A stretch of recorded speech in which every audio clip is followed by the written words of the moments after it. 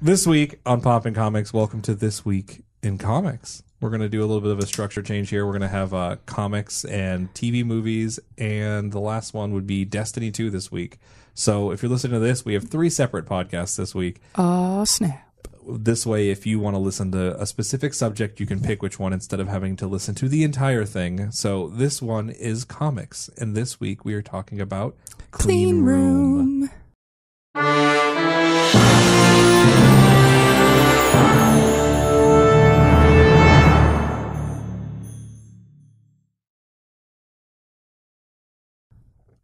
First off, I totally got Chubb for Gail Simone. I don't know that she quite meets my Marguerite Bennett, but she will be at MegaCon. I know, and I'm totally going to meet her because this book was amazing. There are actually, so we read Clean Room Volume 1. It's what is it? Immaculate Conception. Oh. It's 1 through 6 because this is a series that is still running. Yes. I believe book 2 is already out for the trade and 3 is coming out shortly, if I remember correctly. Let me look at my notes here.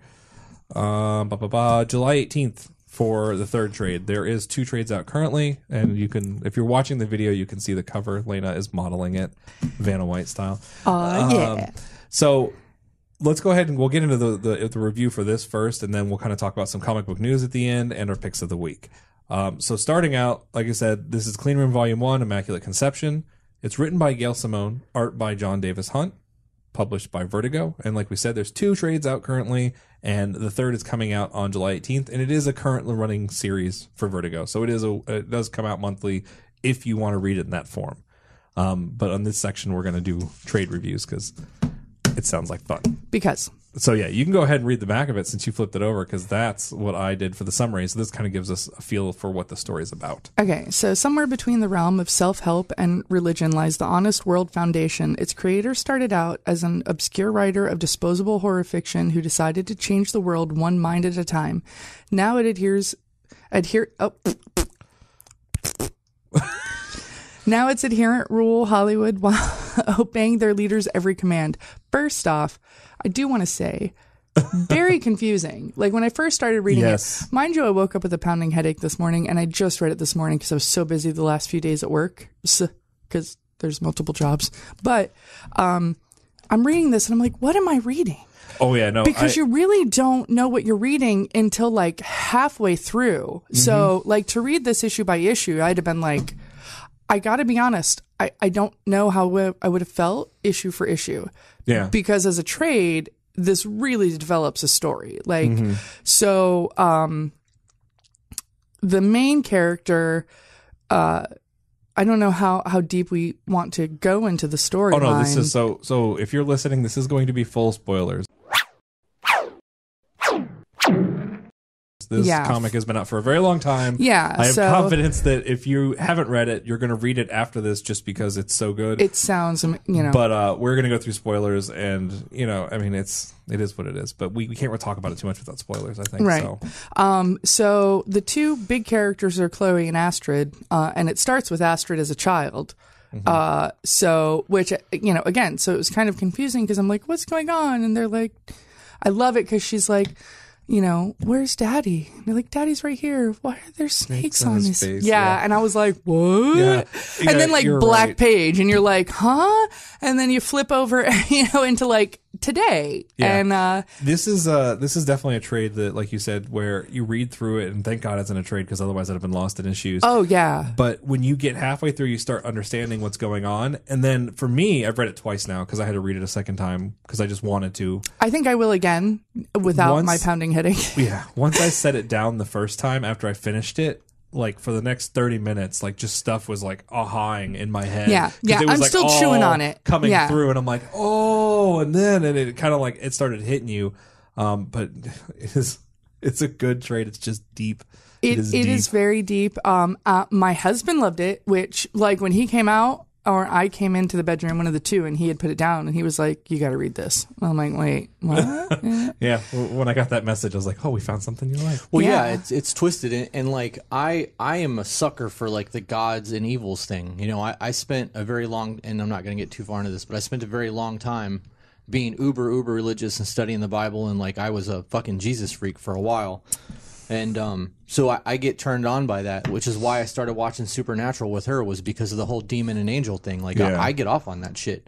And that I think that that's what this is. I think that this is going to be a battle of like prisoner demons trying to just eradicate human. So on that point, you asked me when we were talking about it earlier if I thought it was like demons that these things were. After reading it a second time, 100%. Well, yeah, I completely think that's what they are. That they're imprisoned. Yeah, we are inmates. I think they're the worst of the worst. Yeah. And like I think this is going to be one of those things where like, and I don't think they'll actually get into it, but you know, you have different tiers of demons, and there's some that, you know, make Satan look like a bitch, and like that could be some of these people, you know what I mean? And like, and the reason I say that also is because the one that calls her Clem Clam Clo, what was his name?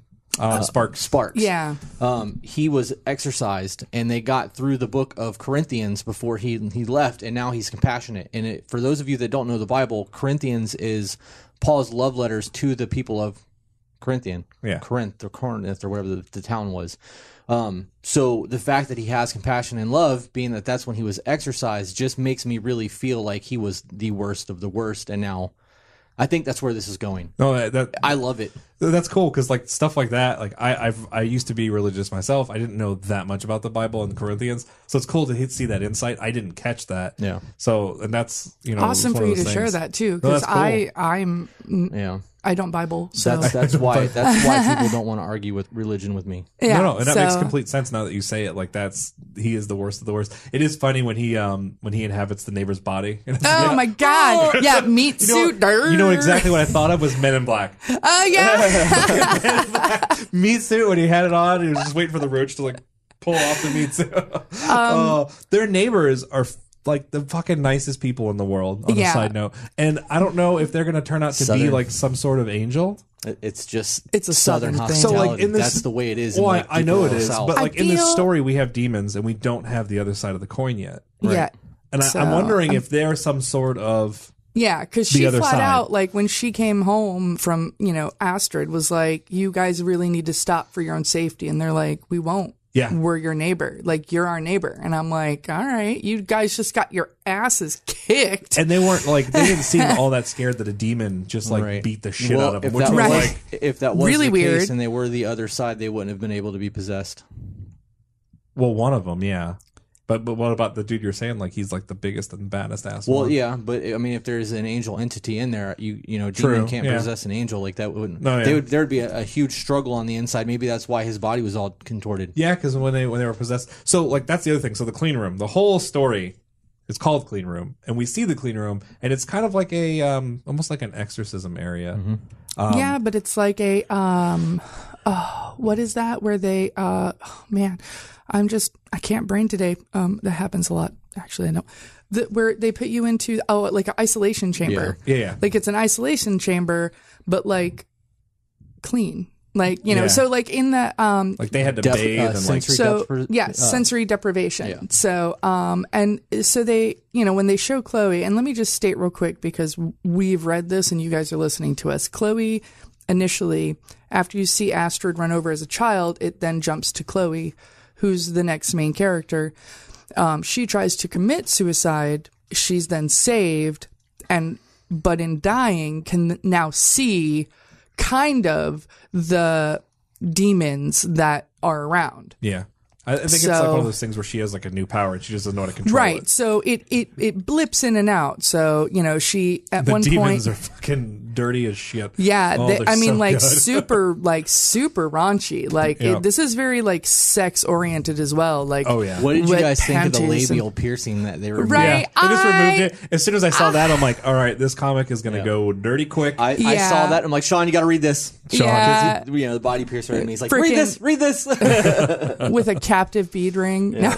No, Well played. Yeah, I saw that. I'm like, oh, all right, whatever. But so Chloe wants to confront Astrid because ultimately the reason that she tried to commit suicide is that her boyfriend read Astrid's book, Philip. Philip. Yes. That was a P name. read Astrid's book and then got to like the 5th level, which you realize at the end, which I was like, holy shit, what's on that? Well, yeah. Anyways. And it fucking trails out. God damn it. I know. Rest. So he kills himself, and that's why she tries to commit suicide. And when she kind of comes to, like, you see her, and I like the thought boxes, you know, which like, so you're getting the reading boxes of like everybody's verbal, and then you get black boxes where it's always her thoughts. Yeah. So, you know, and then she looks over and boom, there's her boyfriend with half his head blown off. Yep.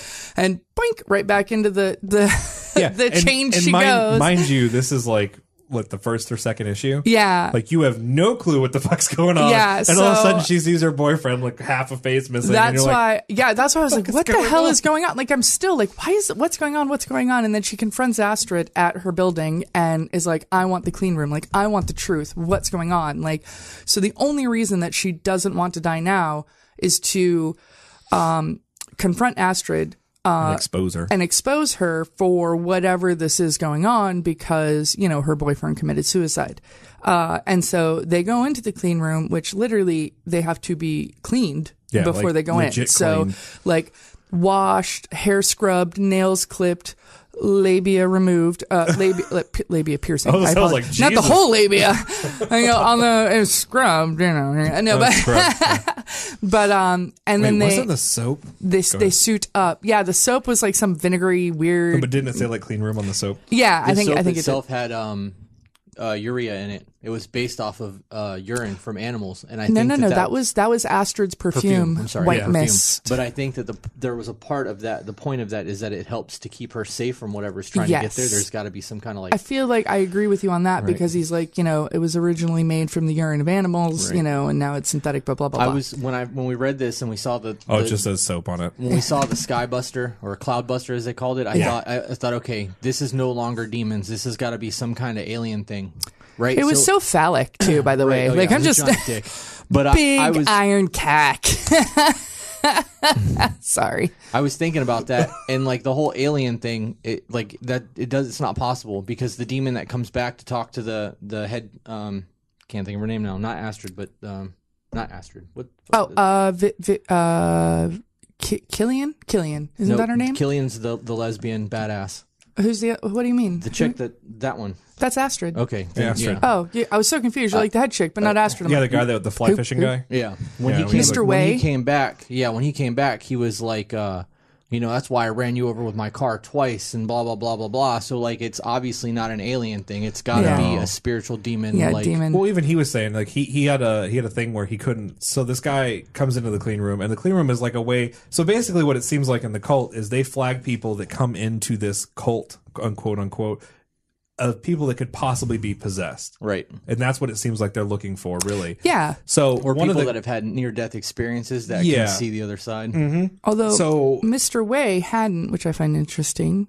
But he was the counting guy, right? Yeah, 127 steps. He did, though, because he said when he was fly fishing, he saw saw demons. And she was like, what did you see? What did you see? Their whole terminology and everything they do, it seems like they find ways to flag people that could possibly be. And then they bring them in the clean room that have been flagged. Like, she even said, like, he was like a red level or something like that. So I'm guessing that that's like a high up. Like, this person is probably either can see something or is possessed. Yeah. And they bring him in. And then, like, he even said, like, he only steps on the floor 171 times a day. Because he's stepping on the faces of angels. 171. It was in the 170s. God.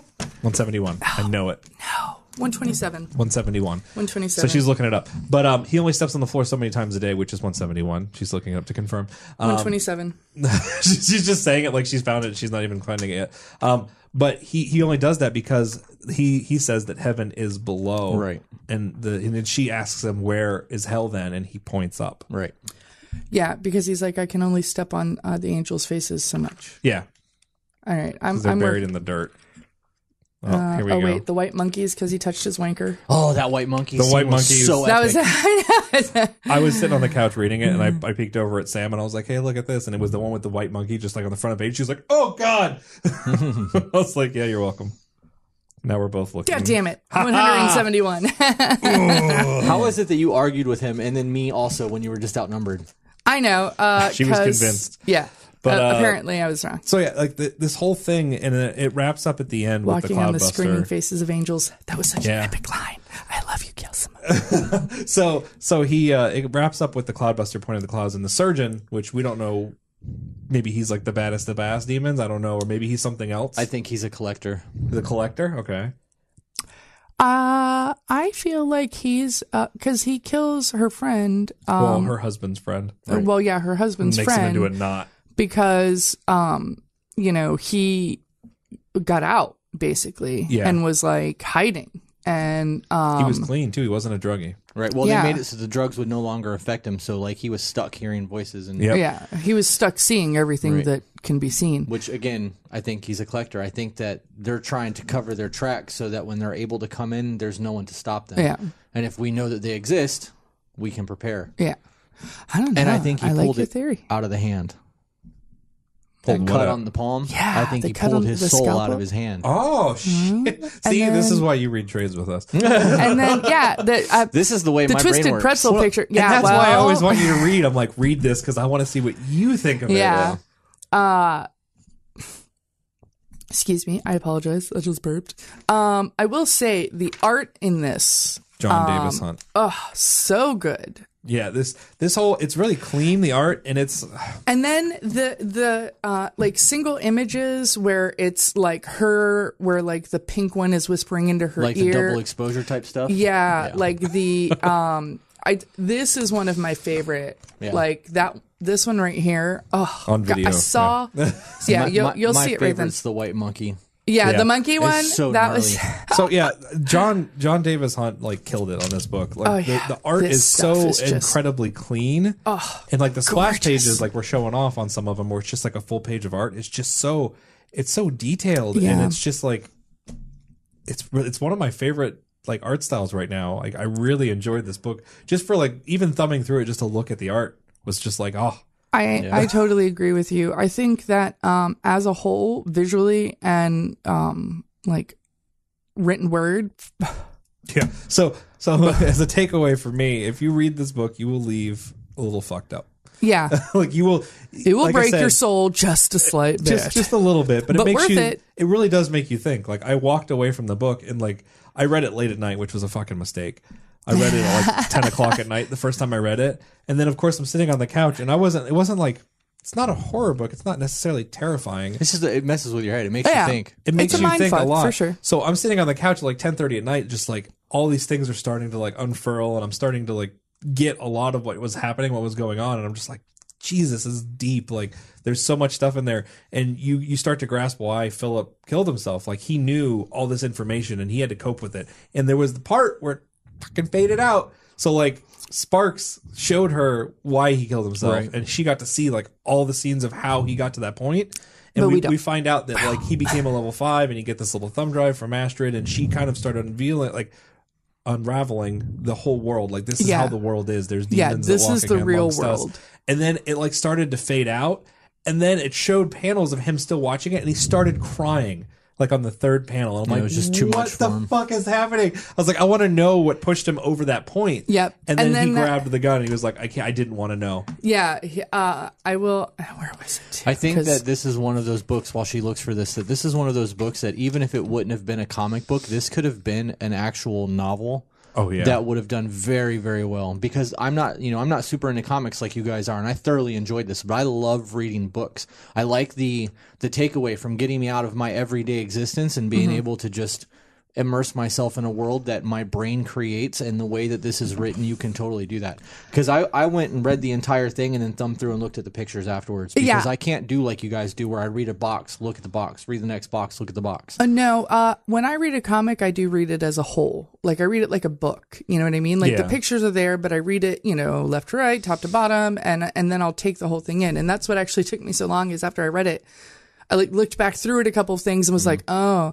I also want to point out that I love the fade out in the word bubbles. Yeah, it just kind of, Where and you could get that sense that fade out was from him just being overwhelmed. Yeah, and that happened like 2 or 3 times in the book, and I was like, oh, that's like that fade out of words. Like you're just like, it fades out and it makes silence. It makes you like focus on the art because you see like his facial expressions tell the entire story from that point on. Yeah, but I still want to know what made those facial expressions happen. And I think we'll see that in the next trade. Oh, I'm sure we will. They've got to delve deeper into that.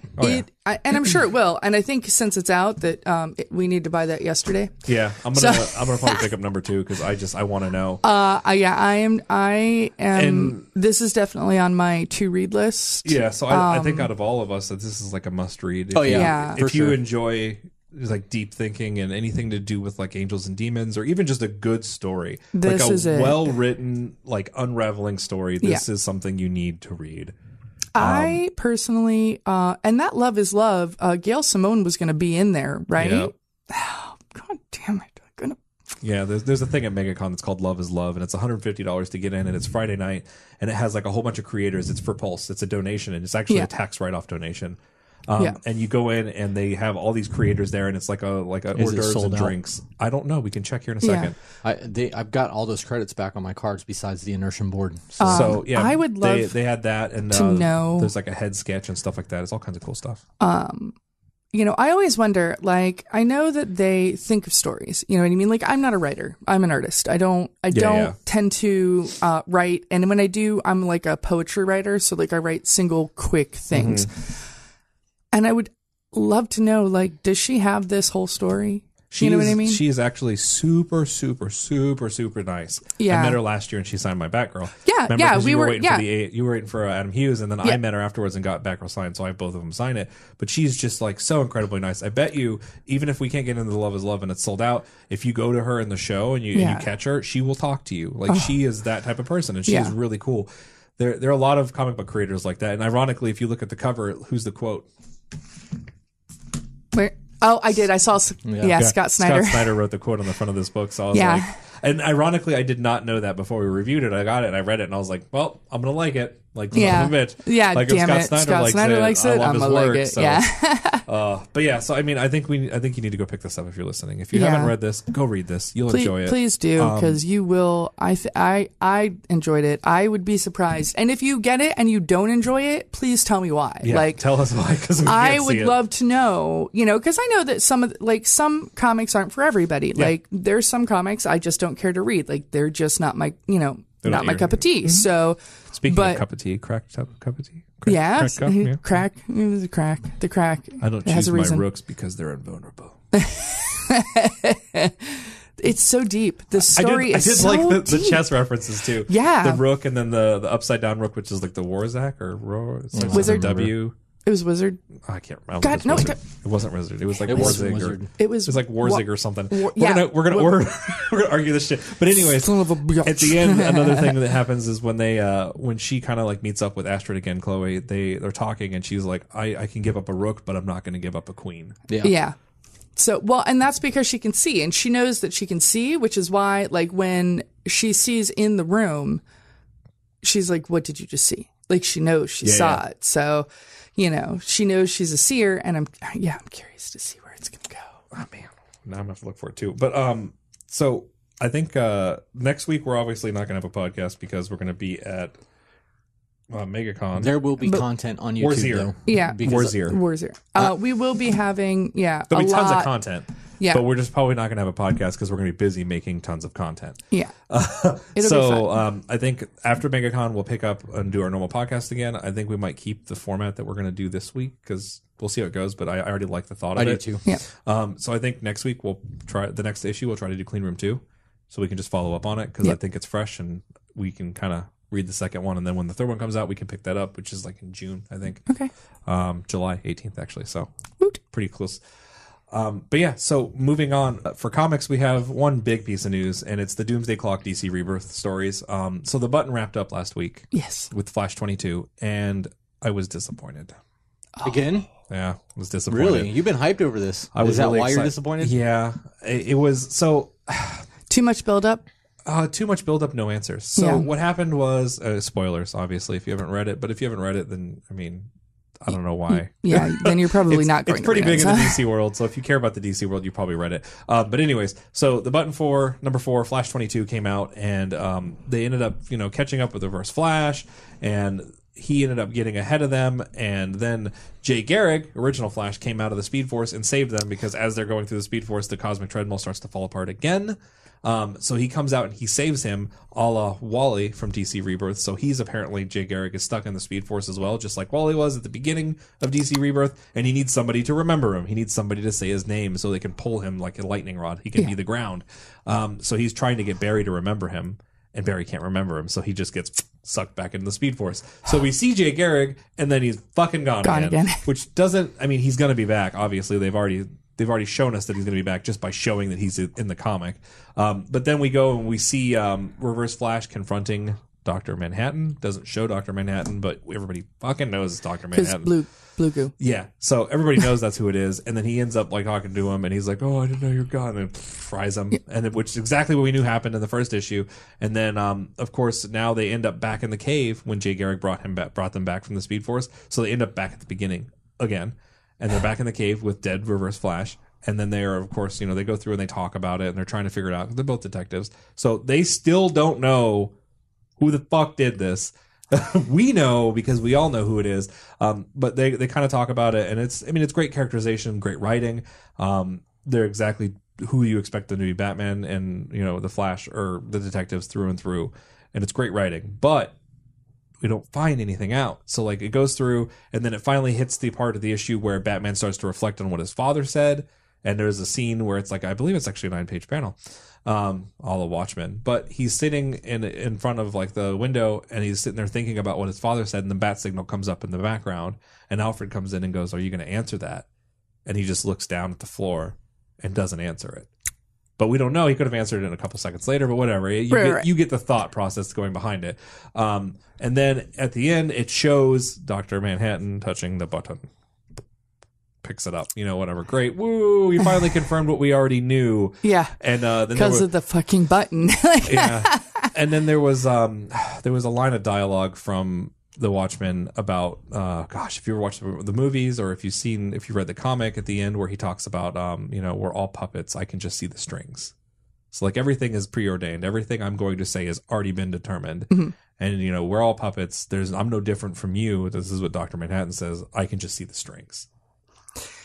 So and then it ends, and then there's an epilogue where you see the teaser for Doomsday Clock, which is coming out November 2017, which kind of pisses me off because it feels like the button was just a fucking advertising campaign for Doomsday Clock. So, and don't get me wrong. Shame on you. Yeah, don't get me wrong. I'm super excited for Doomsday Clock. It's going to be written by Jeff Johns, who is like, oh man, he's one of the best writers. He wrote Rebirth. Oh yeah. He did Flash Rebirth. He did Green Lantern Rebirth. He does a lot of really good comics, so I'm excited to see him write again. Yeah. The last time he wrote was for Justice League in New 52, which was an amazing story. And the art's going to be by Gary Frank and Brad Anderson, and it's going to be awesome. But it doesn't come out till November, so here we are with in May, our fucking dick in our hands, and we have no answers. But again, like, I can't even. I'm not mad at the creators that worked on this, like Joshua Williamson and oh man, who did art? Terrible. I'm about to find out really quick. But the creators were great. Like the book was amazing. The art, oh god, great. But I'm sure, and yes, because I did get it. But so the story is written beautifully. The script, mind you. And the storyline was probably like. There. The story, yeah. So, this is what you have to do. Exactly. So I don't think they had a choice. Like Joshua Williamson was Howard Porter. That was it. So Joshua Williamson, Howard Porter, High Five. They all did pencils and colors. All of it's done beautifully. It looks great. Amazing. Yeah. But I don't think they had say in what the story was going to go towards. Yeah. How just it ended. They just, there. Which is fine. I mean, I get that. So it's hard for me to review stuff like that because I don't want to crap on the writers and the people who do the art, Howard Porter. Because they did a phenomenal job. Yeah. I mean, I gave overall on the site, I gave this, I think it was like a 7.5 or a 6.5, somewhere around there. But the only reason why was because I broke it into 3 categories where I had, story, script, and art. And I gave script and art really high marks because they were really good. The script was great. Like, there was a lot of dialogue between Reverse Flash and Flash, the dialogue between Flash and Batman, all written great. Like, exactly what you would expect, reminding me, like, why I love Reverse Flash as a villain and the way he treats Barry. Like, I like that stuff, and he was really well done. But the story, which he had no control over. I get that. It was Jeff Johns and all the editors and stuff like that are saying this is what we need to do because this is the narrative that we're going for. Yeah. So, they're kind of they kind of get shot for that one, but it is what it is. It was a good story.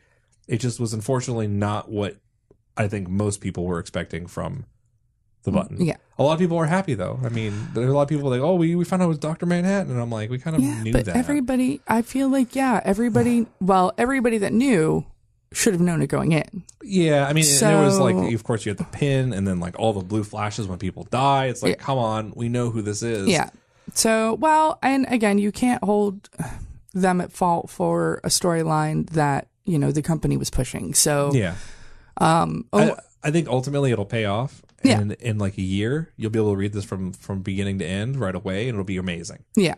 But now it kind of stinks because, we're already a year into Rebirth, and we still don't know how this all happened yet. And now we're going to November. November is probably the answers, and it'll be something that Chris might want to read, actually, because it's going to be essentially Dr. Manhattan versus Superman. Yeah.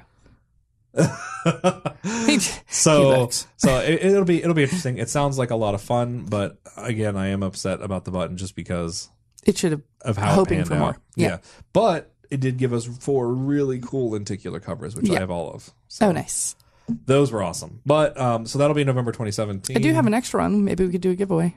Yeah, we could. I have an extra number 1 as well. Yeah, me too. 21. Mm-hmm. Yeah, so I have one extra one of those. We can get Tom King to sign it and do a giveaway. Ooh, yeah. There we go. Because he actually wrote that. So to wrap up this one, we're going to do a quick pick of the week, or picks of the week from what's coming out this upcoming Wednesday, which will be when you listen to this will be Monday. So this upcoming Wednesday, Commodity Challenge number 5, been amazing so far. Rotating artists and creators, and then each creator leaves like a cliffhanger for the next team to figure out. Nice. So it's a really cool thing. It was Jack Kirby, who created Commodity. So it's like this kind of weird sci-fi futuristic world, and he's on like almost like a Planet of the Apes type feel, and they create these cliffhangers at the end, and the next team is like, good luck, have fun, figure this one out. Meh. So it's kind of like a cool little thing to read. Wonder Woman number 23, wrapping up the truth. So kind of finalizing out Wonder Woman's origin story and closing up Greg Rucka's run. There's 2 more issues left. I'm sad. Batman in the Shadow number 2, written by Scott Snyder, Steve Orlando, and who does the art? I'm fucking terrible with the art right now. Really great book so far. Number 1 is pretty awesome. Made some pretty big changes in possibly some of Batman's lore to do with the Shadow. So we pick that up and figure out what's going on with that. Redneck number 2. Yep. Which is by Donny Cates, which is Louisiana redneck vampires. It's awesome. Underwinter number 3, which Sean, who's not here, is a huge fan of. It's a horror book released by Image, and he's been loving this book so far. So if you're a horror fan, Underwinter number 3, you want to pick up. And then Exo Manowar number 3 from Valiant, which I have been reading because they just launched it again. It's actually a really good jumping on point if you've never read Exo Manowar before. So if you haven't, go pick up number 1 and 2 and get number 3. The art is phenomenal. The story is really good too, but man, the art is ridiculous. So good. So that will wrap up this week for the comic edition. I think we should end this like we normally do. Reset the cameras, then do Destiny, then do Game of Thrones. Okay. So thanks for listening to the comic edition. Go check out our other 2 that we have on the podcast. Check out our website, PopnComics.com, on Twitter, PopnComics, Facebook, YouTube, everywhere. Like, comment, subscribe. Yeah, all that great jazz. So we'll catch you again next week. I'm Tim. I'm Kaz. And I'm Lena. And her head was about to explode. Bitch.